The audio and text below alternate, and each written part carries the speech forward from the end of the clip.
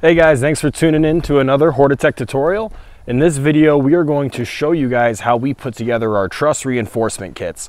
Now, the truss reinforcement kits are an add-on webbing that goes additional with our truss, our bows that come standard with our greenhouses. So this video is designed to show you how I put together my jig on site when I'm getting ready to build these structures. I'm going to show you where I put them, how I make sure every single truss reinforcement kit that I build, all my webbings and all of my bracing all ends up in the same spot every time. It's a quick, efficient way to get everything done and get them all prepped before you go ahead and you set them into your footings. Stay tuned. All right, so before we hop right into this, I'm just going to show you a brief overview of what a completed truss looks like, just so we can get some terms out of the way. So with this truss member that's completed, the bottom section right here is referred to the bottom cord. These two webs here are just referred to webbing, and the outside bow is considered the top cord. These connections that connect all these webbings together are considered brace bands, and this is the carriage bolt, which is the hardware that connects them, 5/16 carriage bolt, and 3/8 self-tapping screws to secure the bow together. So generally, as far as tools are concerned, what I like to have on site is 2 impact drivers ready to go. I like to keep one outfitted with a 3/8 adapter with a 1/2-inch socket ready to go. This makes securing the carriage bolts way faster. And I like to have another one already equipped with a 3/8 hex drive. It's got a magnetic head, and this is for securing the 3/8 self-drilling screws. Use a sledgehammer for the grade stakes that are in there. Tape measure, Sharpie, and obviously eye protection and ear protection is recommended. All right guys, so our first step is to get all of our materials over to our jig. So I'm going to grab 2 of our top cord pieces, get them dragged over here.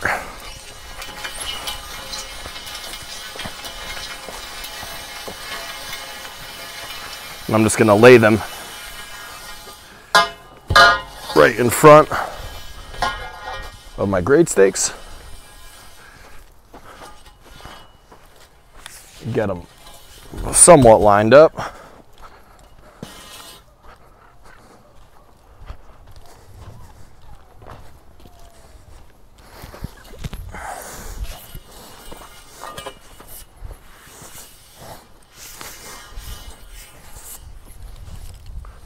Now I'm just setting them in front of my grade stakes now, because I don't actually want them in the jig while I'm installing them.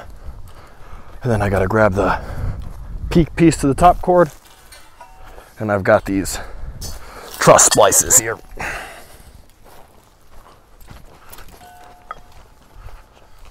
So I'm going to get these all thrown down and just roughly lay it out. There we go, boom. There it is.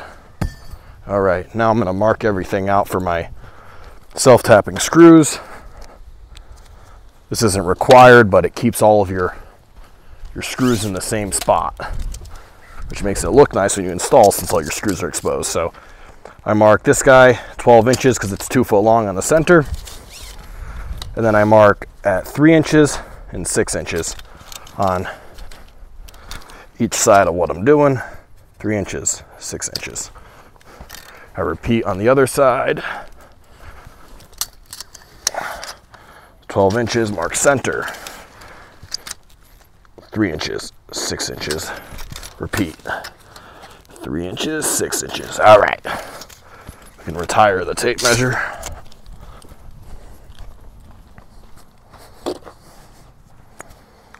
Now, 3/8 driver, 3/8 self-tapping screws. They're included with your kit. I just always put them in my little bins because I don't like digging through a bag. So first step, I put everything together on the top cord first. So I'll make sure that I'm lined up here with my line. I'll grab 2 of my self-tapping screws. I like to make sure my drill's on a setting 2, just so it doesn't overpower, because if you have it on a 3, you'll burn the screw out if it's spinning too fast.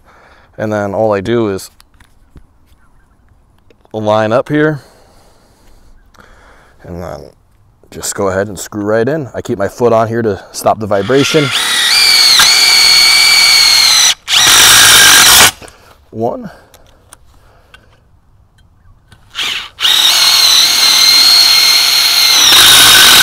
2. Then I'm going to move over. I'm going to repeat the process on the other side. 2 screws. Slip it in. Halfway in. Beauty. All right. Screw.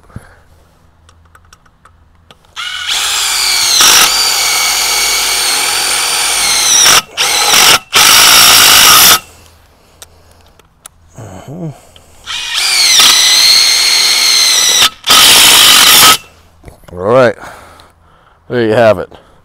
Peak screwed together. So now I'm going to go ahead and I'm going to insert it into each side at a time, lining it up so I get lined up. If it doesn't go in easy, you're not lined up. It should slide pretty easy. So I usually just give it a little jiggle and make sure that side's good. And then I come along to the other side. I make sure I'm kind of compressing as I move it. I get my pieces lined up, get them started.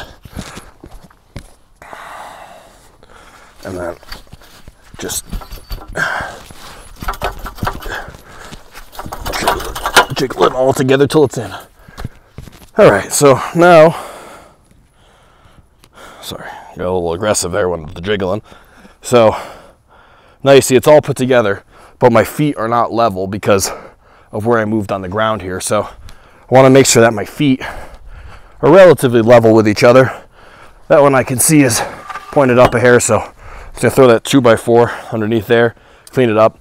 My grade right now is level, but as you move these pieces around, it'll dig in a little bit, and you want to just make sure you have everything all dialed in. So I got this together, make sure my seams are touching. I got my marks, grab my other 2 screws, and then finish it off.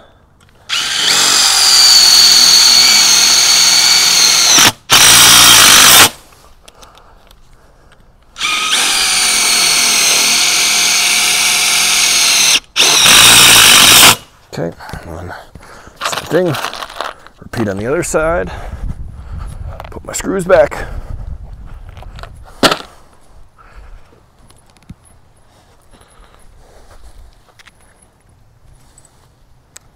Okay, and line myself up. Oh, that is not the right screw. Slipped in there.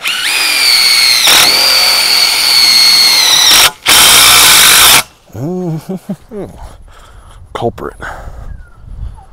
Get rid of that. Let's get a freshie in here. All right.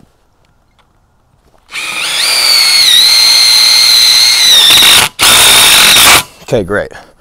All right, so now our whole entire bow assembly is secure. And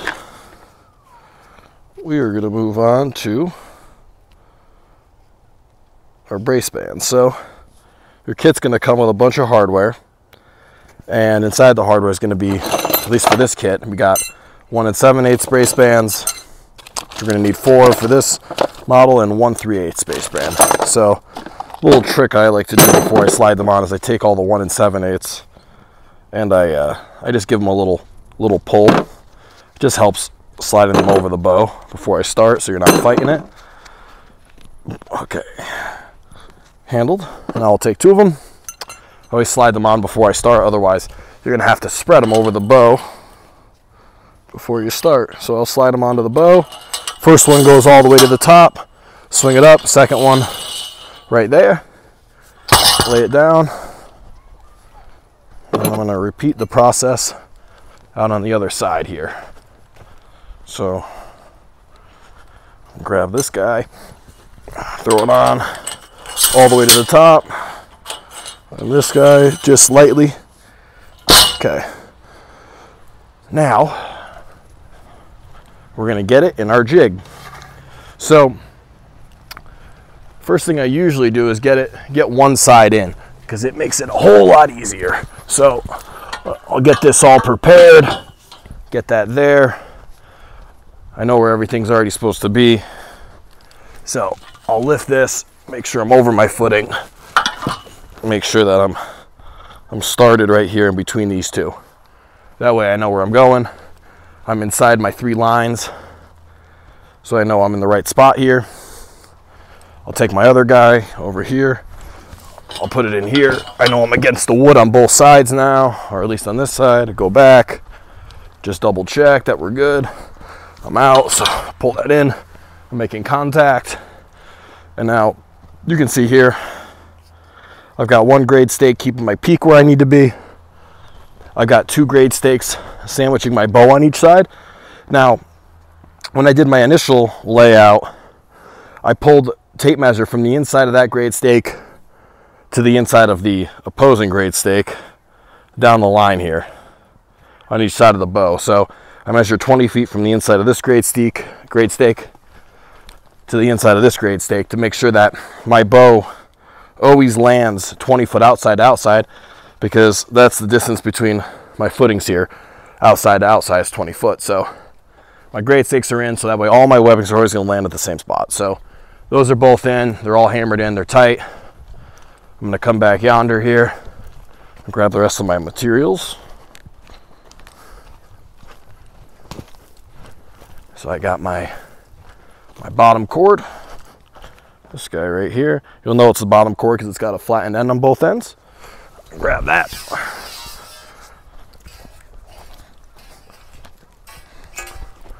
And I'm going to go ahead and grab my webbings right here. All right. For the fun part, lay the webbings out in the center here. Put this guy down. Okay, so that's the point of the jig here. So the jig keeps everything where it's supposed to be. So you can see on my bottom cord here how my bottom cord edge is lined up with the bow and it's fairly close. And then you can see I've got, well, actually it might be in the light, so I'll try to step out of the light for you. I've got 2 grade stakes here, 1 dead center, and that will make sense in a minute. That's my brace band placement. And I've got 2 more grade stakes on this side, keeping it exactly straight where it needs to be every time. And then I've got my other end over here that's going to get connected. So now I move all my brace bands to their desired locations, which I have these grade stakes all as indicators, so I don't need to measure anymore. Obviously I measured on my first one, which you can refer to your layout to get the measurements. So I'll move them all in front of each of the grade stakes that I have in place, just so I have that reference. Everything's good, groovy, boom, everything's in place. Now I got to get the brace band installed here, this little guy, onto this bottom cord. Now, these are a little tight, so what I like to do is either have a hammer on hand or something, and I just give them a little tap because they got to be encouraged to go home. That goes back where it needs to be. Make sure we're lined up relatively good. Flip this brace band over. Make sure that's hunky-dory. That's up, that's up, that's up. We're centered up. Now, I usually use a pair of dikes. You don't have to do this, but I like my fingers, so I like to take them. You could use vice grips, anything you got, and just give these bands a little pinch before you start. It'll make getting the carriage bolt in a heck of a lot easier. So I'll go down the line. Oh, yeah. There we are. And give everything a little bit of encouragement here. All right. Squeeze. Handled. All right. Now we can bolt. So decks go away. Now we got our carriage bolts. We got our nuts. I always like to start with my bottom cord because this is the only one that has the ability to shift a little bit. So we go ahead. I always start on the bottom, feed it through. That way my nut's facing me. I just get a couple threads on it, not even finger tight, just start it. That way you don't strip them when you run your impact to tighten them. So I'll come back through on this side, same deal, boom, make sure it fits, get it in there, handled. Okay, little pinch. Now you see why the trick with the dike's nice, because it already is a little bit compressed for you. So that's all good, we're good. We take a look down the line here, make sure that we're straight, make sure nothing's pushing around. We know that we're hunky-dory. All right, now we got this guy here in the center. So I got my grade stake here because these webs actually meet right in the middle of this greenhouse. So the grade stakes here just to line my brace band up. I know I'm centered. Already pre-measured that on the first one. Built my layout. Get my brace band going here. Always start these a little high. Get it just barely started. Put the second guy. They actually share this brace band together. So there's enough room in there. You get them both inside. Nice and cozy. There we go. Brace band started. Same thing. Follow it up north. And we get our webbings attached here. So last step. That's why it's nice to keep everything loose. So you got a little bit of play while you do this. If you screw them down as you go, it really just sucks. Just don't do it. It just sucks. All right. So we'll move our way over here.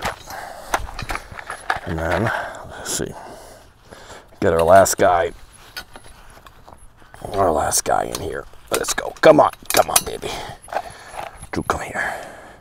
Okay, there she goes. All right, so everything's all tightened down. All my brace bands are at my marks. Everything's good. I'll go back over here, put my tools back. This is where this guy comes into play with the socket adapter. Start over here. Make sure my bottom cord's as centered on the bow as I can. Come through, suck it down. Come through over here, lift them up a hair, suck them down. I'm already centered over here, so that looks good. Suck it down. Move it along. There she goes. Sweet. All right. There you have it. Well, there you have it, guys. That's how I put together my truss reinforcement packages. I hope this was helpful. And again, that was for a 20-foot semi-gable model. If you guys are interested in getting a greenhouse or are checking out any more of our videos, you can check them out on our webpage there. We got a bunch of other tutorials to help you guys, get through the build process, get everything done. But thanks for checking it out. Hopefully it was helpful. Then again, if you need anything, check us out on HortitechDirect.com. Thanks.